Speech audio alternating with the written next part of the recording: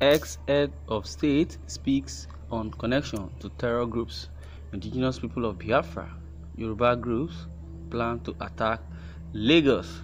I have no links with terror groups. General Abdulsalam reacts to the media report. A former head of state, General Abdulsalam Abubakar, retired, has denied having any link with armed bandits and any other terrorist group in Niger State, describing reports linking him with their activities as false, unfounded, and fake news. According to a statement by Abdulsalam Abubakar in Mina, signed by his media aide Dr. Yakubu Suleiman, alleged that some selected online media had linked him to a purported arrested helicopter supplying food and weapons to bandits in parts of the state. The general in the statement disassociated himself from such a heinous crime that is unbecoming of any patriotic citizens, stressing that ordinarily he would have ignored such spurious reports, but has to set the record straight. This kind of fake news has the potential of aggravating the record already tense security situation in the country and should not be condoned, he said. He, however, expressed regret how individuals could peddle such news and smear the image and character of people, adding that, I urge Nigerians to ignore such treacherous acts and to be careful with the kind of information they dish out and share on social media or any platform. He also urged Nigerians to continue to work and pray for enduring peace in Nigeria, saying that no nation could attain greatness without peace and security of lives and property. To continue the news, it says police confirms threat to Lagos by indigenous people of Biafra and Yoruba groups. Well, according to Abdulsalam Abubakar, it said they shouldn't link him with any terrorist or any terror group, be it bandits or Boko Haram or whichever name you want to mention, and kidnappers. According to the report, says maybe there was an helicopter supplying food to bandits or Boko Haram, in Niger State, which is not of him. The police in Lagos, to continue reading from what the police confirms threat to Lagos by IPOB and Yoruba groups. The police in Lagos says the command is investigating threats by the indigenous people of Biafra, IPOB and Yoruba separatist group. Commissioner of Police Hakeem Odumosu vowed that no breakdown of law and order or attacks on soft targets will be tolerated. Odumosu spoke at the Stakeholders Forum on Security in Lagos, which Governor Babajide Sanwo-Olu presided over. The Commissioner of Police said the command was aware of agitation for the Oduduwa Republic by some Yoruba secessionists and the threats to disrupt law and order in Lagos. The police chief disclosed that 24 persons belonging to the groups have been identified and are being closely monitored. The threat of indigenous people of Biafra to attack such targets in Lagos is equally being put on the radar of the command intelligence gathering and other security services in the state, assuring that strategies are being put in place to neutralize criminality. Odumosu appealed to the residents to be vigilant and report suspicious moves or movements to security agencies.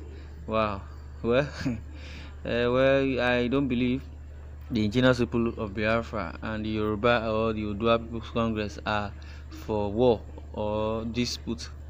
They are trying to, protest and propagate the gospel of, division or secession, because the government of today does not really, care about what is happening to the people of the country, especially in the area of insecurity and being nepotistic about the Nigerian governance and what have been happening from the constitution rebrand since 1999 till date, because the constitution of Nigeria seems to be favoring only the elites but not favoring the citizens.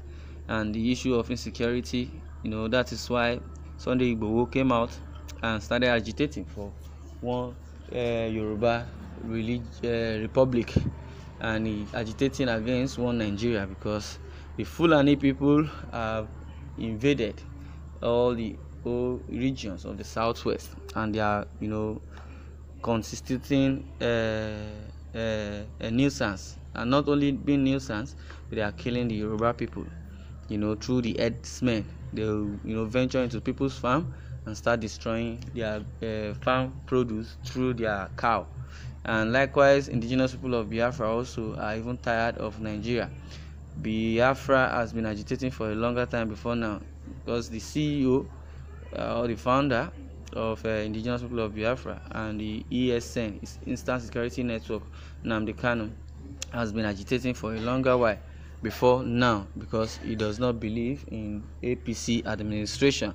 He has been saying it from onset, and people did not believe him until now that everybody is trying to see what is really happening now. From the comment section, I will be going through the comment section, from Abdulsalam Abubakar to down to the Yoruba agitators and the Igbo extraction. They are now trying to turn Fulani attack on indigenous Nigerians to be indigenous people of Biafra and Yoruba groups. Idiots. The whole world knows that the Fulanis are the evil killers and terrorists in Nigeria. IPOB, which is indigenous people of Biafra and Yoruba, are victims of Fulani domination agenda and terrorism, not the other way round. Wicked fools. It is Fulani that want to attack Lagos, but the Fulani government wants it to look like it is the indigenous people of Biafra that is trying to invade Lagos, and also Sunday Igboho, if at all.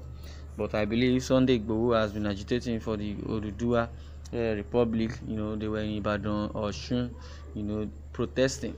I don't believe they want to come to Lagos to come and protest. Even if they come to Lagos to protest, it will be a peaceful protest. They are not the criminal ones.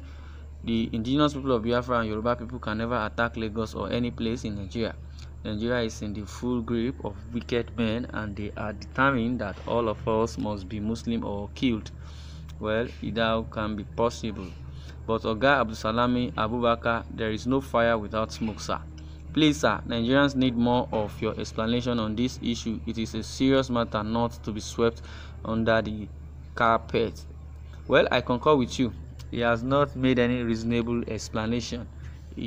Why his helicopter was connected to the issue. Okay, somebody is saying Abdulsalam owns the helicopter that is being used to supply either food or whatever they are supplying. Abdulsalam is the brain behind the menace in Nigeria. Now, is he not the person that wrote the 1999 constitution that sold Nigerians and their passport to Fulani logo of Islamization and Fulanization? Who is deceiving who? They never believe the resistance they have met. Well, he is a fool. Well, this is where I'm going to stop for now. I would like you to share your comments over this issue.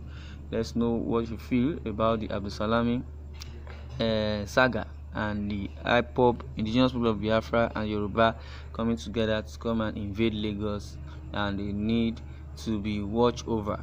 But I believe indigenous people of Biafra and the Yoruba people are not for war, but they are trying to agitate for a revolution or secession. Well, may God bless Nigeria.